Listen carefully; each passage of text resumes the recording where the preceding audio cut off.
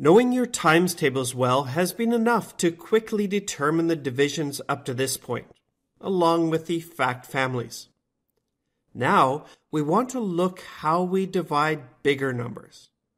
Recall that for multiplication, we started off with our times tables. Then, once we got good at that, we were able to advance to the multiplications of larger numbers. And we did it like this. We're ready to do the same thing with division. That is, learning how to divide larger numbers that are beyond our times tables. Example 1, 72 divided by 3. And we can stop and think. 3 times what would give us 72? So it's got to be a big number, so let's think. 3 times 10 we know is 30, and 3 times 11 is 33, and we're not even close to 72 yet. So it's clear that this is beyond our times tables. So how do we solve this? Well, first, let's put it into our new division format. We'll draw the den, and the dividend ends up in the den, the 72. The divisor, the 3, would go out front, and the quotient will end up on top. We look at our first number in our dividend, that is the 7. And our question, can 3 go into 7?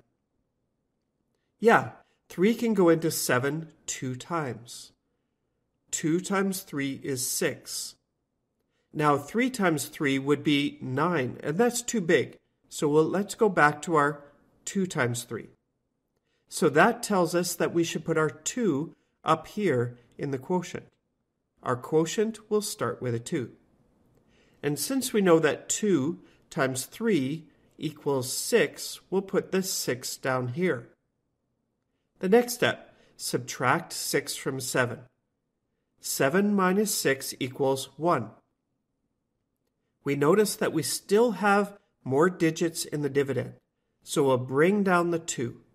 And now we have a 12. Can 3 go into 12? Well, yeah. 3 times 4 can give us 12. So we put the 4 up here, and 4 times 3 equals 12. So the 12 is down here and ready to subtract. 12 minus 12 is 0. And at this point, we don't have any more dividend digits left. So we're done, and our quotient is 24. Now we can always check that. Remember that multiplication and division are opposites. So 24 times 3 should give us our 72. So let's check. 3 times 4 equals 12. So we'll mark the 2 and carry the 1. 3 times 2 is 6, plus our extra 1 is 7. So 72. We've confirmed our answer.